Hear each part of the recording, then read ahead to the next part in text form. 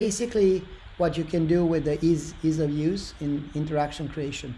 Now, in addition to that, obviously, now you want to build your lesson.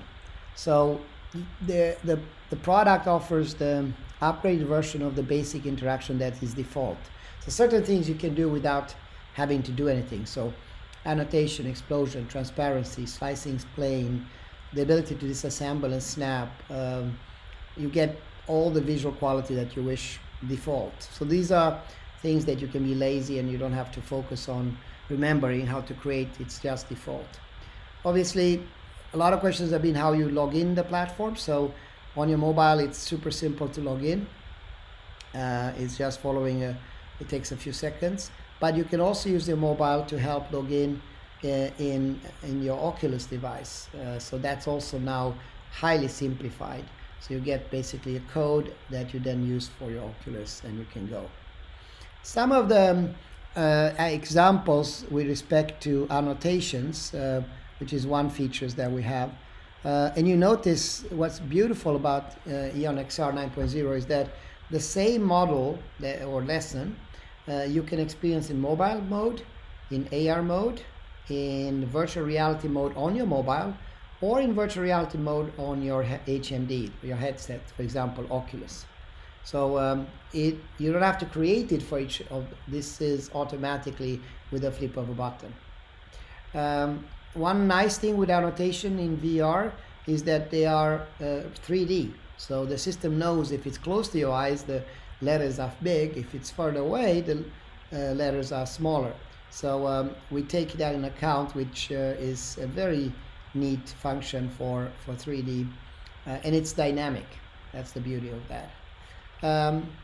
There's also the ability, so every feature that I'm going to show you propagates, whether it's explode in this case, and it propagates throughout the 4 modalities, as I talked about: mobile, augmented reality, virtual reality on a headset, or virtual reality on a mobile device. Transparency, the same thing. I'm not going to repeat myself.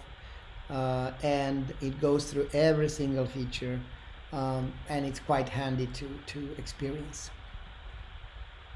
Okay, slicing plane, what's that? That's the ability to explore its interaction tool. Let me just show you that enables you to, as the name implies, slice through a product. So you can actually cut it and see various angles. This is very useful for mechanical engineering, and many other things, biology, electronics, etc. And you can do that in various orientations. If you can see this dog here, I'm using the slicing to do the same, and you can see how I define the plane, and then based on the plane I define, I'll be able to experience the various attributes. It's also possible to, instead of doing that, the slicing is of course to peel it more like anatomy, like onion, all the way to the skeleton, and then start interacting with it, exploring the various aspects. A very useful feature that many people are using is what we call disassemble and snap.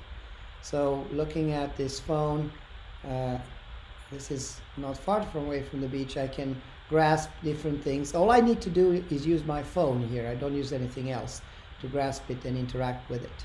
And then what's interesting is that the system has a proximity sensor, so it senses when you're close to it and it snaps back again.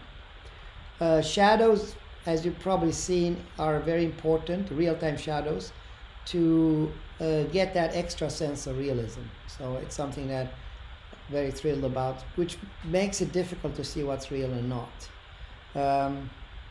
And overall PBR visual quality, I think we spoke about that. I showed you mainly this in augmented reality, but this also is the same if you look here in mobile or in virtual reality, either for the headset or virtual reality, as you can see here. And it actually gets, if it's in a dark environment, the reflection will reflect that dark environment. It does reflect the real environment based on physics-based rendering. So it's quite astonishing.